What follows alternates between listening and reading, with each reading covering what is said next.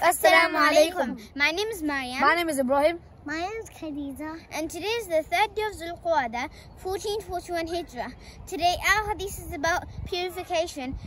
It is reported from An-Nisa'i that our Prophet Muhammad sallallahu alayhi wa sallam said, لا يقبل الله صلاة بغير ظهور. Allah does not accept salah without purification. This hadith explains us that purification is very important, which means wudu. Make sure you don't waste water while you're doing wudu. Don't waste water when you do wudu. The point of wudu is to get away from all your sins. Assalamu alaikum. Assalamu alaikum.